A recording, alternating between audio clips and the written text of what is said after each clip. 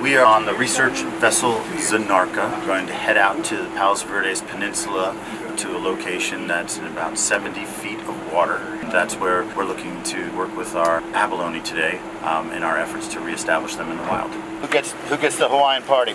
Dibs. Oh. Been working and building up to this in some series or manner since 2005.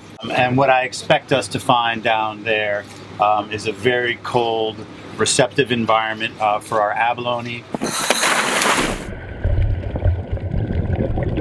They are only still this big, so they know that they can't hang out like the adults do on the sides of these rocks.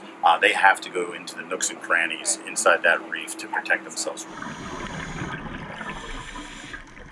What launched the Abalone project here in Los Angeles was the kelp restoration project that we've undertaken off of Palos Verdes.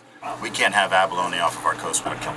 It's their food source, so we had to get that back first and prove that we could. So we've revitalized much of the Palos Verdes Peninsula and brought that kelp back, and now it's primed to bring in these abalone, and I think it'll actually increase our success.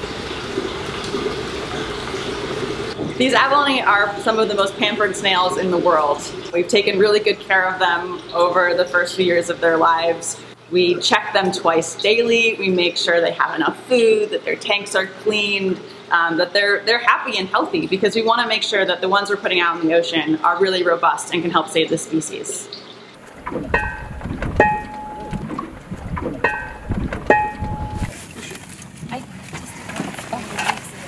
They're going to face a lot of challenges in the ocean that they didn't have in our lab. They're going to face different temperatures, they have to find their own food, there's going to be predators, and I hope that we've prepared them for that. I hope that we can put enough out there that some of them will be able to withstand these new challenges and contribute to the next generation of wild white abalone.